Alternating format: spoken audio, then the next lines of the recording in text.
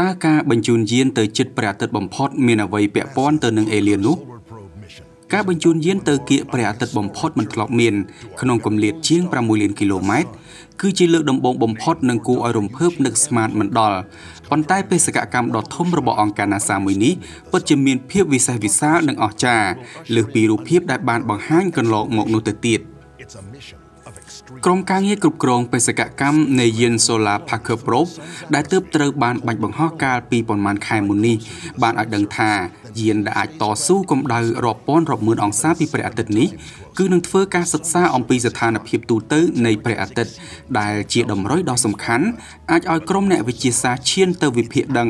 អំពីវត្តមាននៃជីវិតអេលៀននៅតាមបណ្ដាភពផ្សេងៗដែលមានលក្ខណៈស្រដៀងនឹងព្រះអាទិត្យរបស់យើង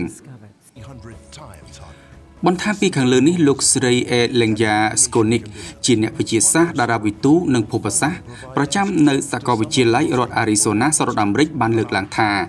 យើងអាចសិក្សាពីអ្វីៗច្រើនណាស់ពីព្រះអាទិត្យរបស់យើងនិងជាពិសេសទៅលើផ្កាយផ្សេងៗទៀតដែលមានលក្ខណៈស្រដៀងនឹងព្រះអាទិត្យរបស់យើងនេះតែម្ដងបន្ថែមពីនេះយើងចង់សិក្សាឲ្យកាន់តែច្បាស់អំពីភាគល្អិតថាមពល photon ឬមួយក៏ភាគល្អិតនៃពន្លឺដែលផ្កាយនានាផលិតចេញមកវាពិតជាស្មុគស្មាញខ្លាំងណាស់ក្នុងការស្វែងយល់វត្ថុធាតុទាំងនេះដែលត្រូវបានជះដោយតារាទាំងនោះទៅលើភពនានារបស់ពួកវា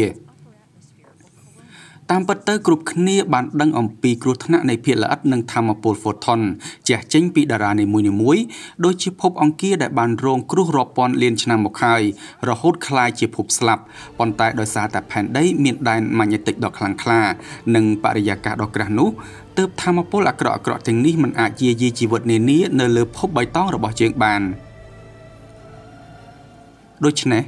ការសិក្សាអំពីភាគល្អិត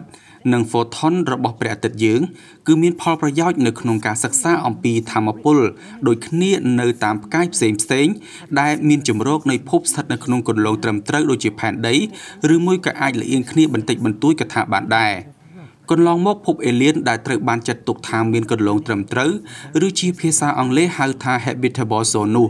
គឺត្រូវបានយកគំរូតាមគម្លាតនៃគន្លងកោចររវាងផែនដីនិងព្រះអាទិត្យព្រមទាំងទំហំនៃភពនិងកម្រិតពន្លឺដែលចេញពីផ្កាយមេនោះថែមទៀតផងការសិក្សាអំពីរូបធាតុខាងលើនេះគឺនឹងពិបាកនៅពេលដែលផែនដីឬយាននានាស្ថិតនៅឆ្ងាយពីព្រះអាទិត្យខ្លាំងដូច្នេះទើបយាន Solar Parker ត្រូវបានផលិតជាមួយនឹងខែលការពារដែលអាចចូលទៅគៀកព្រះអាទិត្យបំផុតនៅក្នុងរយៈចម្ងាយតែ6លានគីឡូម៉ែត្រតែប៉ុណ្ណោះដែលចម្ងាយនេះស្ទើរតែគ្មាននរណាជឿនោះឡើយថាអាចមានវត្ថុធាតុណាមួយទ្រាំទ្ររួចនឹងកម្ដៅដ៏ក្តៅមហិមារបស់ព្រះអាទិត្យនោះណាដូច្នេះប្រយោជន៍ធំធេងរបស់វាគឺសិក្សាអំពីថាមពលល្អនិងអាក្រក់ចេញពីព្រះអាទិត្យយើងឲ្យបានច្បាស់ជាងមុនរួចបន្ទាប់មកគេនឹងយកលទ្ធផលទាំងនោះដើម្បីវិភាគទៅលើតារានានាដែលគេសង្ស័យថាមានភពគោចរនៅជុំវិញតារាទាំងនោះដែលអាចកំពុងលាក់ជីវិតនៅក្នុងទម្រង់ណាមួយបន្ថែមពីលើការសិក្សាស្រាវជ្រាវដោយប្រើប្រាស់ការយឺតអវកាសនានាដូចជា Kepler ឬក៏ James Webb ដែល3ឆ្នាំទៀតនឹងត្រូវបាញ់បង្ហោះនោះជាដើម។